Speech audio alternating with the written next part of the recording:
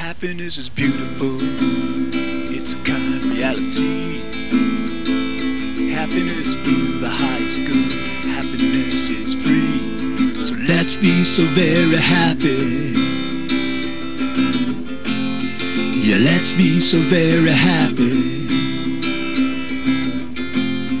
Yeah, let's be so very happy.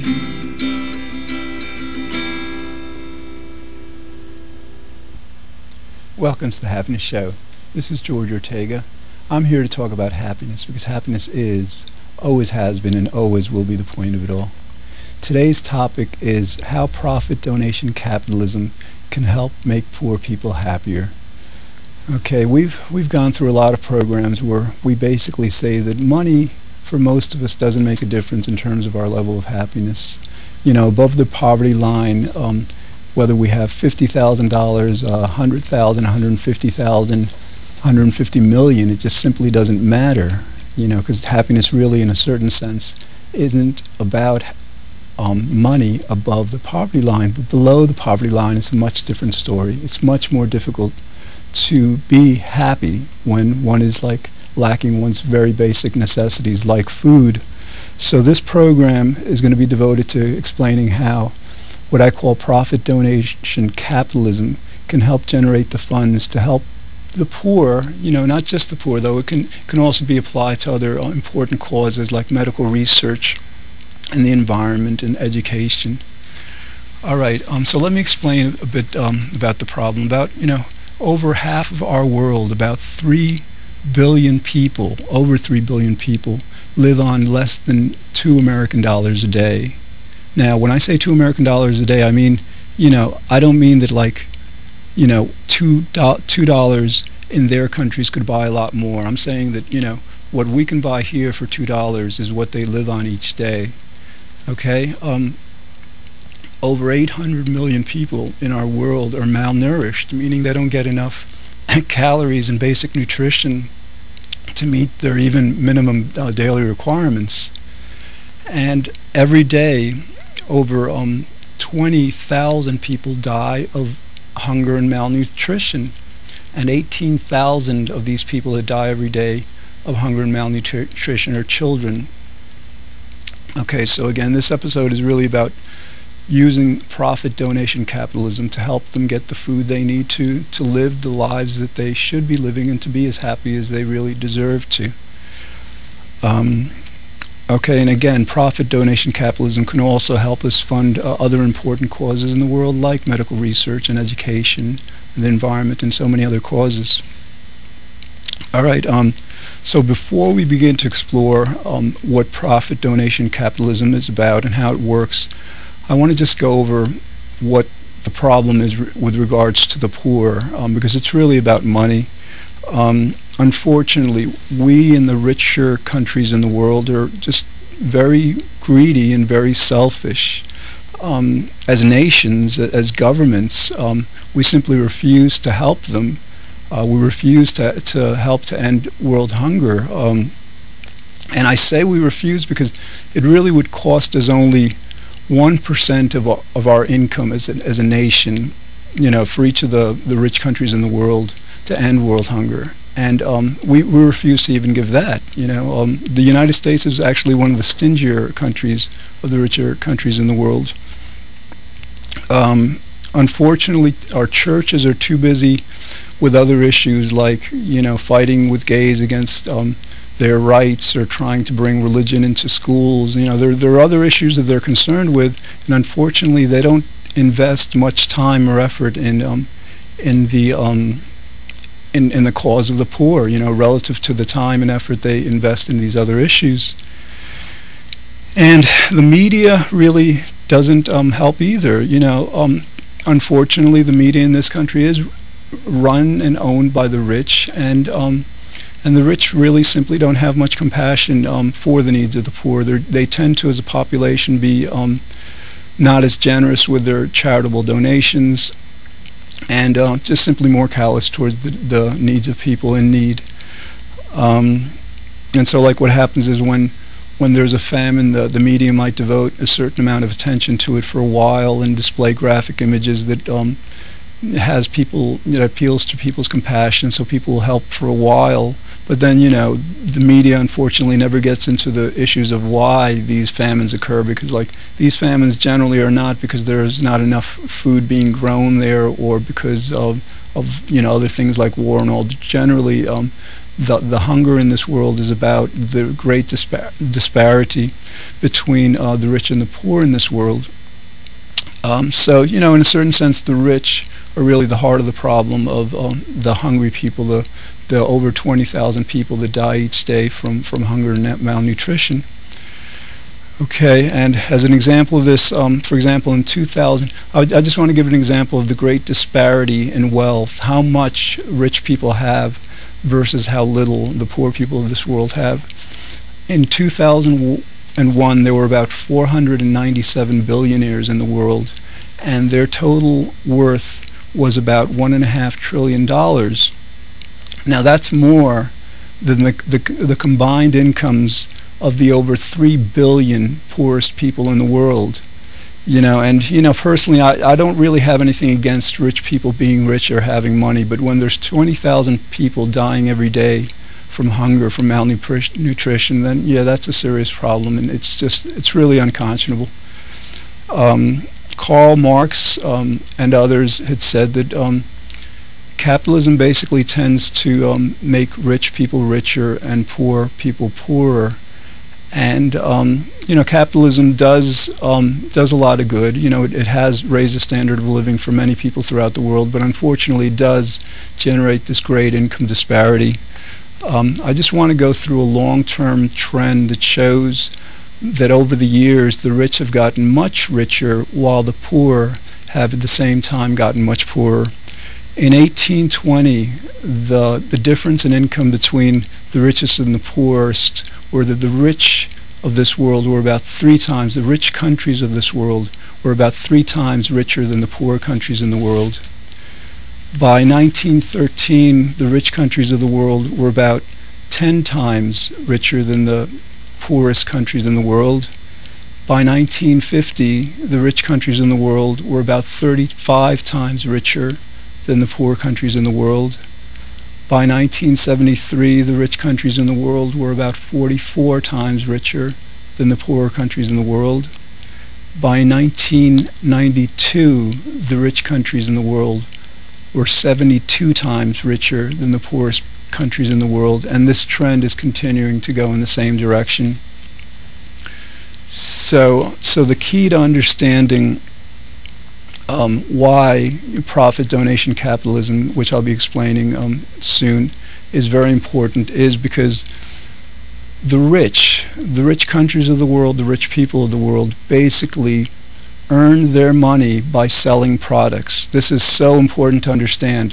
They didn't ask for donations for money. People didn't just give them the money. They sold people products, and their riches are the profits from these products. Okay, that's extremely important to understand when you understand profit donation capitalism, because basically profit donation capitalism is about concerned people who are concerned with the poor, with the environment, with social rights, with education. Profit donation capitalism calls upon these people to create businesses that sell products that compete with the products being sold by the rich people of this world. And then these new profit donating businesses would donate 100% of the profit from the sales of these products to feeding the hungry, to caring for the environment, to educating people who need education, to really tending to the needs of the entire world. But again, for this show is mainly about feeding the poor, because I think that's probably the, it is so difficult to be happy when one is poor and doesn't have food. And so this is really the greatest problem in the world. There's again, over 3 billion people that are very poor, and profit donating businesses can contribute so much to these people. So what happens then is at stores, shoppers are given a choice.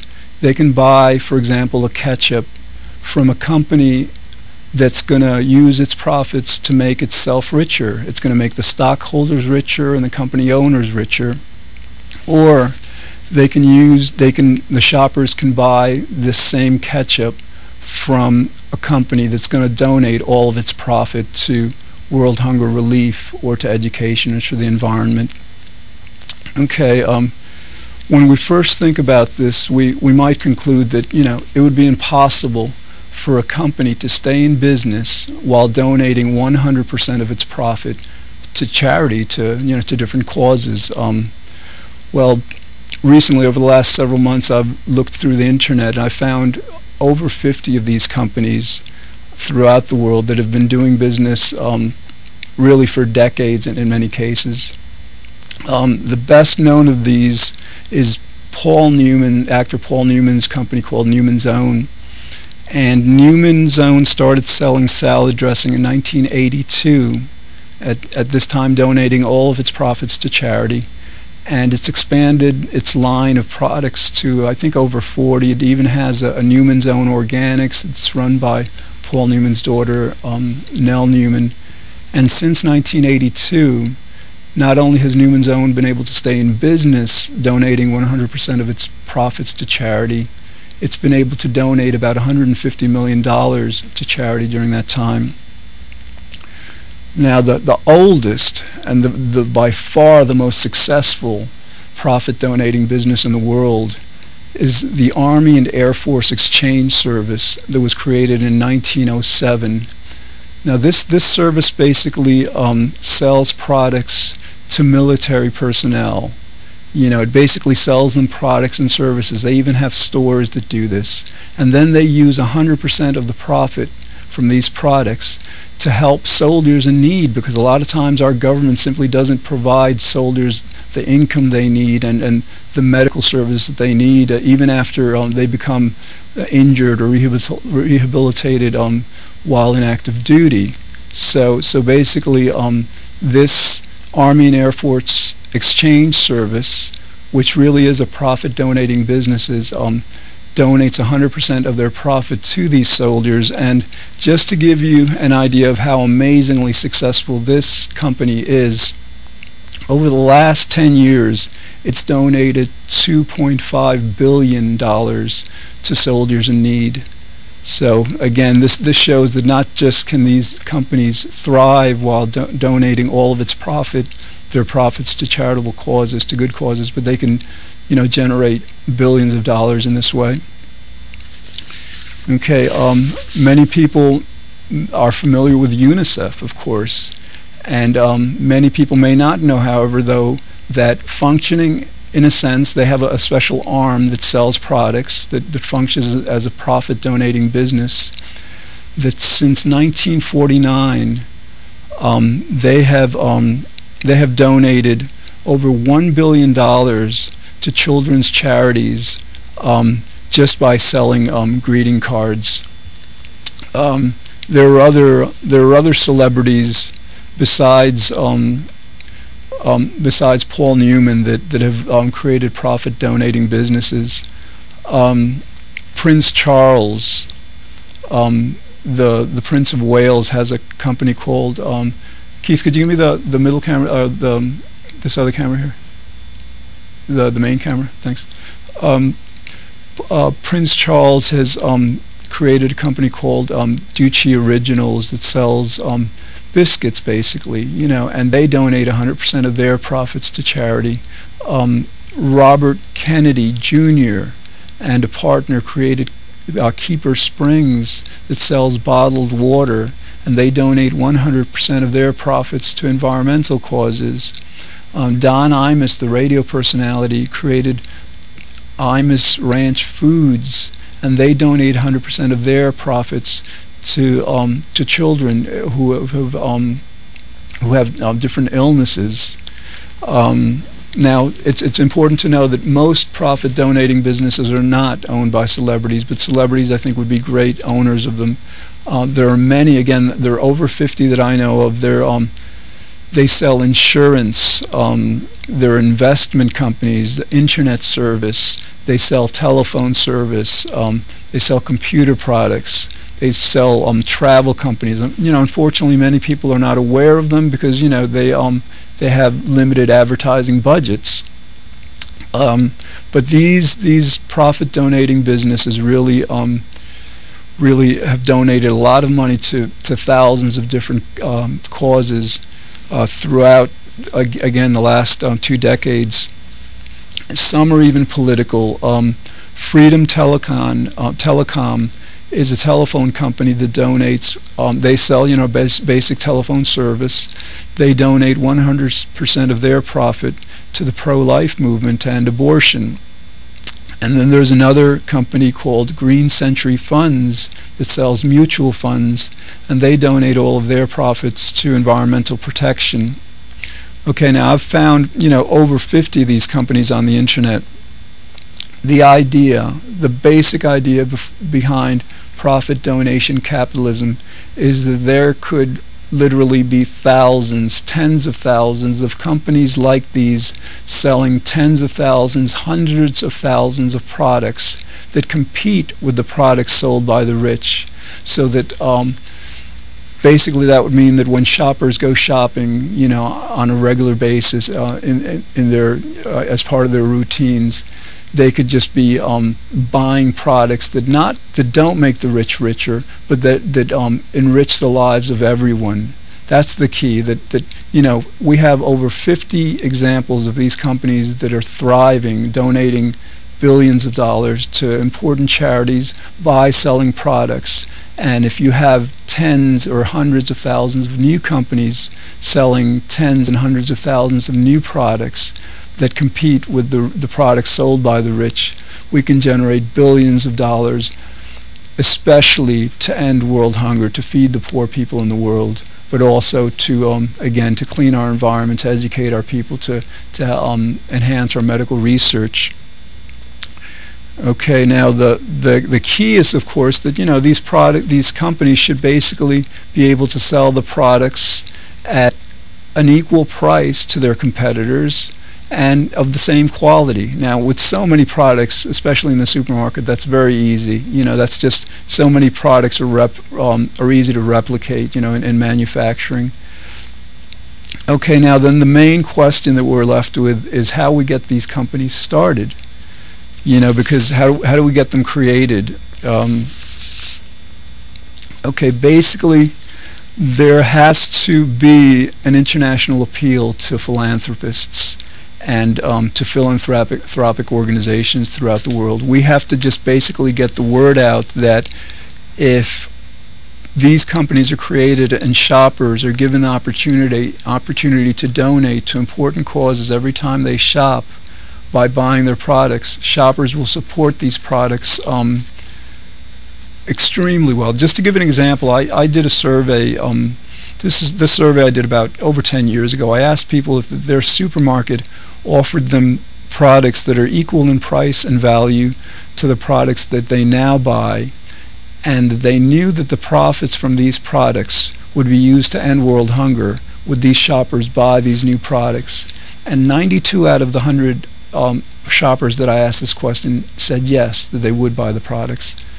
Now, perhaps some of those wouldn't, but even a very conservative estimate of, let's say, 40 or 50% of shoppers buying these products is a great market share that could make any of these companies hugely successful. Okay, so now as an example, for example, Care, the Care could sell us products, and they would be donating all their profits to help hungry people throughout the world. Or the United Way could be selling us products, and they could use their 100% of their profits to help poor people in the United States, because we're the richest country in the world, but we have the greatest disparity between the rich and poor of any country in the world. So basically, companies could be formed by these organizations, by individuals that do this. And really the key is promotion. I've created a website where I go into this concept and explain it with a lot of text, and I have a list of these over 50 companies, profit donating companies, that donate 100% of their profits to various causes on the website, including their contact information. And the address of the website is www.profitdonationcapitalism.org Remember, it's a .org, not a .com. And so you can log on there and find out much more information about this. And also, you can find out how to help, because, like, for example, if you're in academics, if you're a professor, if you do economics research or marketing research, you could certainly help conduct these studies to determine how well shoppers would support these kinds of businesses.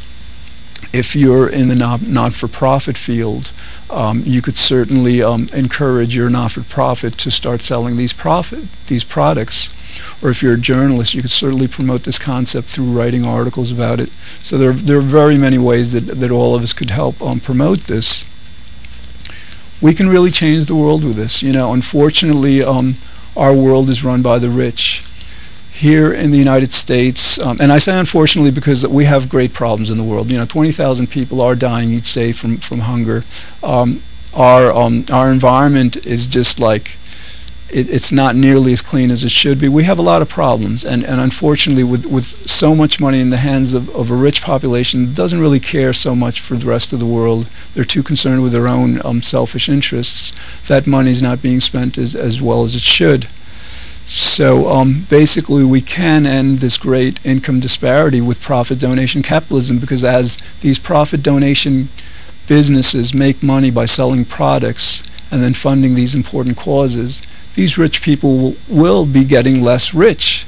And again, I say that rich people rule the world because, for example, in our elections in the United States, almost invariably, anytime you have two candidates running for an office, the candidate who raises the more money will win. That's almost a given rule. The rich also control the media, so they're not going to be talking about what needs to be done in the world, like feeding the poor, because they're afraid that if they talk about that, if they present those problems in a serious way, they're the ones who have the money to do it, and they'll be called upon to feed the poor and to help the environment through higher taxes and also. So again, the rich don't want to present this through the media because they know that they'd be paying for much of what needs to be done. So again, this profit donation capitalism can reduce the power of the rich in controlling this world by reducing their wealth, and that's extremely important. Okay. Now, again, profit donation capitalism really can change the way we shop. Rather than going into stores now and just selecting products and knowing that the profits from these products are going to be making somebody who's already too rich richer, we can know that every time, or many, many times that we buy a product, we know that the profits from the sale of this product will be going to feed hungry people, or to help the environment, or to help with human rights, or to help educate people, or to help with medical research, or so many other important causes. Basically, profit donation capitalism gives us an opportunity to fund the important causes in the world without it costing us anything. Because, if we want or we need a product, we're going to be spending money for it anyhow. So every time we buy a product and we help end world hunger, or we help the environment, it's not costing us anything. Basically, the people that it's costing something is the competitors of these companies that are losing money, because naturally they're not selling as many products. And that's fine, because most of these company owners have much more money than they need in any event, and they're not using it humanely, they're not using it compassionately, they're not using it wisely. So, but again, the key point is this profit donation capitalism allows shoppers to help fund important causes without it costing them anything. Okay, again, if you log on to the website profitdonationcapitalism.org, you can find out much more information about this. I categorize this information in frequently asked questions. I provide lists of the profit donating businesses by cause, list of the profit donating businesses by the products they sell. And again, there are over 50 businesses in the world that today are selling products and donating 100% of their profits to different charities, and they're succeeding, they're thriving, so we know that it works. Okay, profit donation capitalism can raise the money that we need to feed the hungry people in the world, and we can do this without raising taxes. We can do this without starting wars. We can do this in the most civilized, compassionate, intelligent way possible, in a way that doesn't cost shoppers anything. It doesn't cost our government anything. It's simply a transfer of riches from the very rich people in the world to these people who need the money to live, to eat. Okay, and of course, as these people get fed, they will get happier. You know, this show is about happiness, and it's of course not a kind of show I'm accustomed to doing, because it's not about feeling good per se. It's about something that's very, very serious. It's about a way of helping people in great need. In a sense, of course, it is about happiness, because again, you have over 3 billion people in the world who live on less than $2 American a day, and you have over 20,000 people who are dying every day from hunger and malnutrition. And under those conditions, it's extremely difficult to be very happy. So, you know, the reason I'm doing this show, the reason I'm promoting profit donation capitalism, is because it is such a powerful way to get the money and to get the means to these people to feed them, so that they can have the food and then they can have the housing, whatever kinds of basic needs they have, to then be able to enjoy their rightful happiness. Again, in order for this to succeed, we need to basically promote it. So if you're a journalist, you know, I encourage you to write about it. If you're an academician, you know, study it, study the marketing side of it, study the advertising side of it, study the economics side of it. You know, just it's an issue. It's something that needs to be promoted. It's an idea that is extremely powerful, but it's only as powerful as we use it. So and the more people know about it, the more of these companies will be formed, and the more they'll be able to help, again, the people who most need our help to eat and to become much happier. Okay, well, that's all we have time for today. Thanks for watching. In the future, we'll explore other topics designed to help us better enjoy life. This is George Ortega saying, be good, think well, feel very happy, and I hope you join us again next time here on The Happiness Show. Happiness is powerful, it's our underlying need. Happiness is why we live each day. Happiness is destiny. So let's be so very happy. Yeah, let's be so very happy. Yeah, let's be so very happy.